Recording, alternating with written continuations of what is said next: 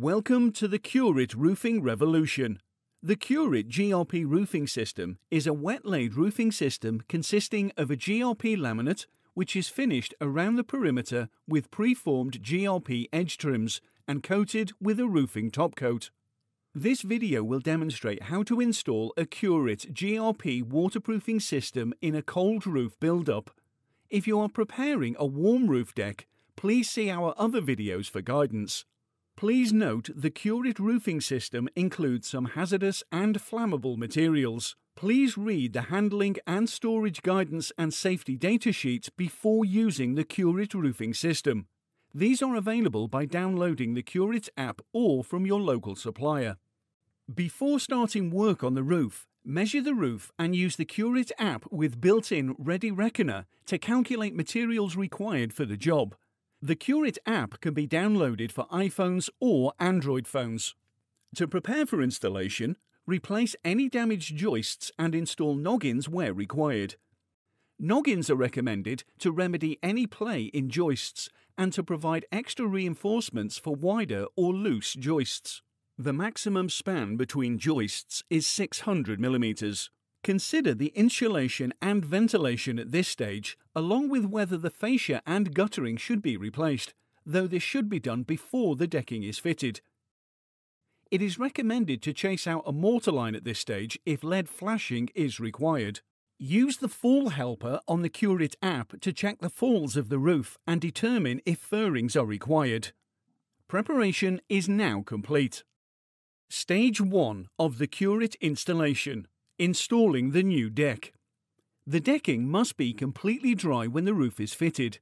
Lay the boards at 90 degrees to the joists, making sure that the larger tongue and groove gap is always face up. Leave a 25 mm expansion gap between the decking and abutting walls. Mark the joist locations with a pencil onto each OSB 3 board as it is fitted and stagger the joints. Use the offcut from the first row to start the next run. Ensure that offcuts are greater than 400 mm and they must cover at least 2 joists. Ensure to wear safety gloves when handling boards. Once 2 runs of boards are laid onto the deck, ensure that they are square to the joists and fix the first run. The boards should be fixed at 200 mm centres with 4 nails or screws across the width of the board, following the pencil lines made earlier. Galvanized ring shank nails or screws must be used. These must penetrate 40 mm into the joist. The decking stage is now complete. Stage 2 of the installation process. Fitting the battens and installing the trims. Supporting battens need to be installed around the perimeter to support the trims. Use 1 batten for raised edge trims and 2 battens for drip edge trims. Measure and cut the slate batten and install it with the screws or a nail gun through the fascia, starting at the raised edge side with a single batten. It's advised at this stage to sight in or string-line battens and pack out to suit, ensuring a neater, straighter finish to the edge trims. Measure and fix the first batten through the fascia and then offset the second batten 10 mm lower than the first to allow the trim to sit flush on the edge of the roof. A complete range of trims are available depending on the layout of the roof. Trims should always be used to adapt the system for any changes in pitch and around the entire perimeter of the roof, including abutments. For this roof, we will be using A200 trims, B260 raised edge trims, D260 fillet trim, C100 simulated lead flashing, and C7 corners. The D260 trim is installed wherever the deck meets an abutting wall. The C100 flashing will be fixed over the top at the end of the installation process. Measure and cut the trim using an angle grinder fitted with a stone blade to the required length, and fix to the deck using clout nails or a staple gun every 150 mm. Remember to wear safety goggles, dust mask and gloves when cutting the trim. A second D260 trim is required, and this will be trimmed to fit against the external wall and trim and secured down to the deck using clout nails. An A200 drip trim is installed where the roof meets a gutter. Curit trim adhesive should be applied before fitting.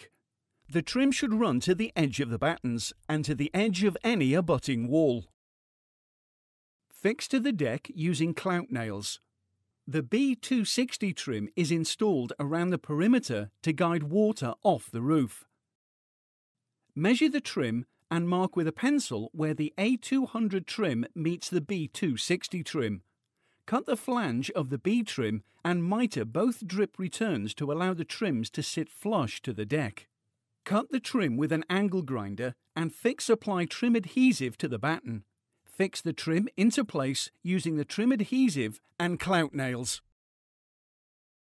For any joints, overlap the trims by 50 mm and apply 2 beads of trim adhesive to the underside of the overlapping trim. Stage 2. Installation of the trims is now complete. Ensure the weather is set to be dry before starting this stage. The first part of Stage 3 is preparation of the bandage and reinforcement mat. Roll out the matting across the entire roof. Note that the mat has a straight edge and a feathered edge. Cut the mat to size using a Stanley knife and roll out the next row of mat with the feathered edge overlapping the straight edge of the first piece by 50 mm. When cutting the edge pieces of mat, keep the mat away from the face of the edge trim to prevent the finished laminate from overhanging the front of the trim. When all rows of mat have been measured and cut, re-roll each length and keep them in order on the roof for use later. Prepare the bandage for the perimeters where the trims meet the deck.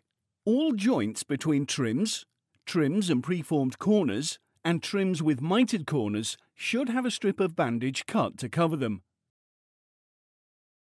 Prepare smaller lengths of bandage and place over. Cut 150 mm by 100 mm strips for corners where the A200 trim meets the B260 trim. Use masking tape to bridge any gaps between trim joints and corners. The bandage preparation is complete and ready for the resin to be applied. The next stage of the process is the mixing stage. Use a cement mortar mixing tray as a bund for decanting and mixing of resin and top coat on the roof. This should be placed on a flat area, ideally off the roof if possible. Seal cans when they are not being used. Do not mix resin on the roof without a mixing tray. Uncatalyzed resin spilt on the roof can generate an odor which can be almost impossible to resolve. Ensure that you wear latex gloves and safety goggles when using resin, and always have eye wash available as a precaution. Using the lid opener tool, open the can of resin and mix well for 30 seconds with a slate batten before pouring the resin into a Curit mixing bucket. Start with 1 meter square for detail and tissue work. Take particular care when handling the hardener. Always read the handling and storage instructions and safety data sheet before use. Wearing safety goggles and gloves, pour the hardener into the safety dispenser. Roofing resin and top coat requires a hardener to cure. Using the hardener addition chart on the side of the mixing bucket and factoring in the decking temperature and ambient conditions, measure out the required volume of hardener using the safety dispenser and mix thoroughly into the resin using a slate batten for at least 30 seconds. Set aside a dedicated area for wetting out the bandage using a spare piece of OSB board. Take the smaller lengths of bandage that have been set aside for corners and detail. Ensure the bandage is saturated with resin and transparent. The bandage can then be carried to each detail on the roof and laid over the top. Lay the bandage strips over any joins in the trim and in areas where two trims join together. Take the square piece of bandage and lay over the end of the A200 and B260, ensuring the whole void including corner is covered, After a minute, the resin will saturate the mat and it can be moulded to shape. Using a brush with a little resin, dab away from the corner, pulling the bandage tight and down to the bottom edge of the drip trim, making sure the bandage is saturated with resin and doesn't contain any trapped air. The bandage strips can now be applied to where the deck and trim meet. Use a 3-inch roller to apply the resin mix with hardener to the deck and trim area. Lay the strips of bandage on the wet deck and coat with resin. It is important to paddle roll the strips of bandage. While the resin is still wet, offer the detail tissue up to the corner. Use a roller to shape and finish the corner work for a neater corner look. Stage 3 is now complete, and all bandage detail has been applied to the roof. Stage 4 of the installation process. Laminating the main body of the roof. 2 people are required for laminating the roof, one to apply the resin and the other to consolidate the laminate. Start with a small batch of resin for the first couple of square meters, approximately 2 meters square following the hardener instructions. Work in 1 meter square sections, starting with the furthest point from the access to the roof. Ensure that the decking area is dry before laying the laminate. A wet surface can lead to delamination. Safety goggles and latex gloves are required when applying the resin, and eye wash should be available in case of emergency. Have the pre-cut roll of reinforcement mat ready for the entire 1 meter wide strip, and using a 6-inch roller, apply 3 rollers full of resin onto the first meter square area of that section. Take the first piece of reinforcement mat that was measured earlier and roll out over the resin. Apply 6 rollers full of resin over the reinforcement mat, working 1 roller's width at a time. Each roller full of resin should be placed into the middle of the mat and applied, rolling the resin away from the middle and then back towards the other end to cover the strip. It's important to ensure the matting is completely saturated with resin at this stage. Move on to the next square meter of decking and repeat the process, applying the resin to the deck, covering with reinforcement mat and applying 6 rollers of resin on top of the reinforcement mat. Check for dry areas and pinholes as you go. Pinholes in the laminate will lead to porosity and water penetration. If in doubt, apply a little more resin. As one person continues to apply the reinforcement mat and resin in 1 meter square sections, the second person can start to consolidate the laminate using the paddle roller. This is the most important stage of laminating. It ensures the reinforcement mat is saturated with resin and any trapped air is removed. Roll the paddle roller in a slow, controlled motion over the resin-soaked mat. Make at least 4 to 5 separate passes over the same meter square area until the mat is transparent. When a laminate is correctly wet out, it should be transparent. There should be no white or opaque areas. The paddle roller may produce a fine mist if used too vigorously. Take particular care in windy conditions, as the resin will stick permanently to whatever it lands on. Before wetting out the first square meter of the second row, go back to the paddle rolled first square meter and apply a wash coat of half a roller full of resin.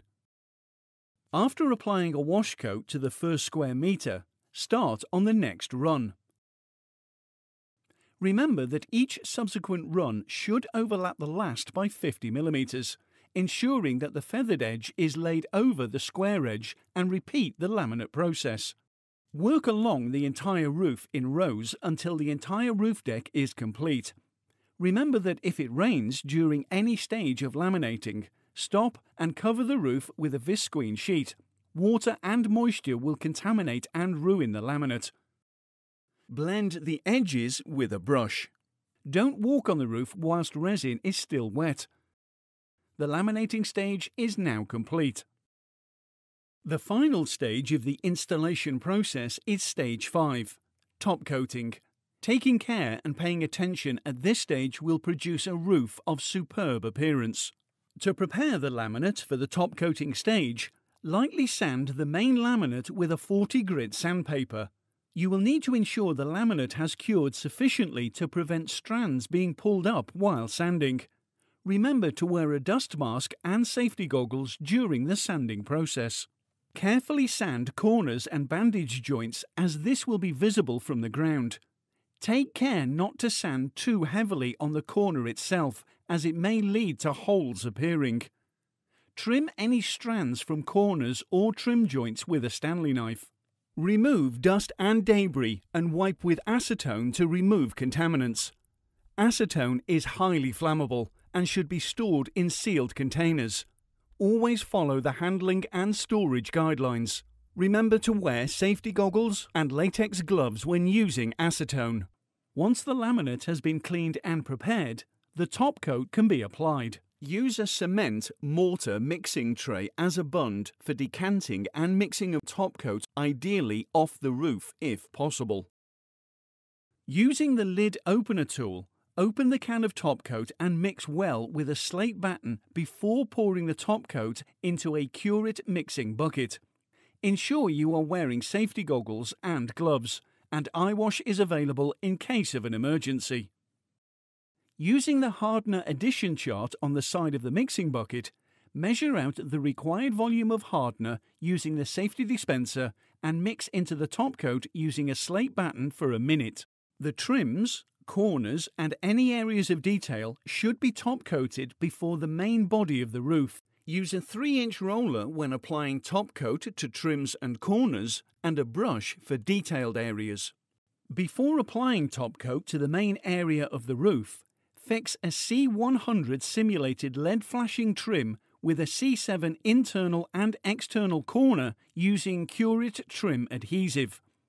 Seal the C100 trim using lead mate. Once top coat has been applied to corners and trims and the C100 trim has been fixed into place, use a 6-inch roller to apply the top coat to the main area of the roof.